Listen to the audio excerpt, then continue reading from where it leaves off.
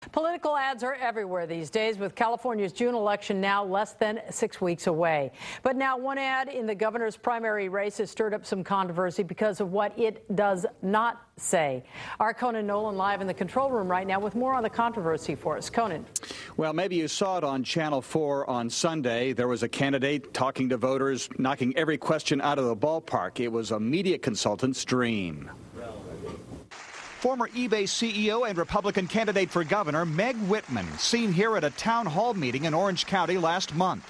Former Los Angeles newsman Rick Chambers moderates. We have a lot of tough questions for you to answer tonight, so let's get right to it. Take it away. Thank you very much, Rick. The questions deal with jobs, education, government regulation, and seem far from tough. Applause are long and frequent. We have got to stop doing things that makes it easier to do business in neighboring states.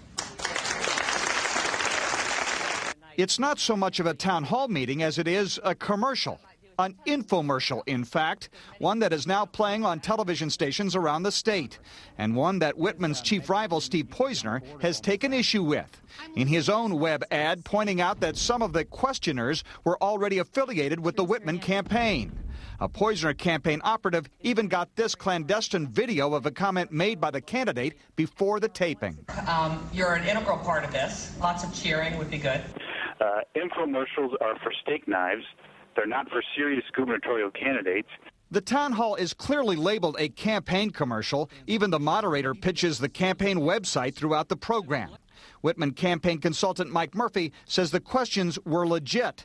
It was real voters asking real questions, he told Channel 4 News. Nobody was scripted, but we did focus on Republican voters.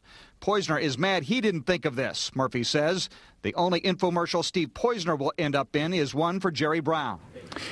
In fact, in talking to political experts, most didn't have a problem with it as long as this was labeled a commercial. And in fact, they point out that Dwight Eisenhower, John F. Kennedy, and Richard Nixon sort of did the same thing.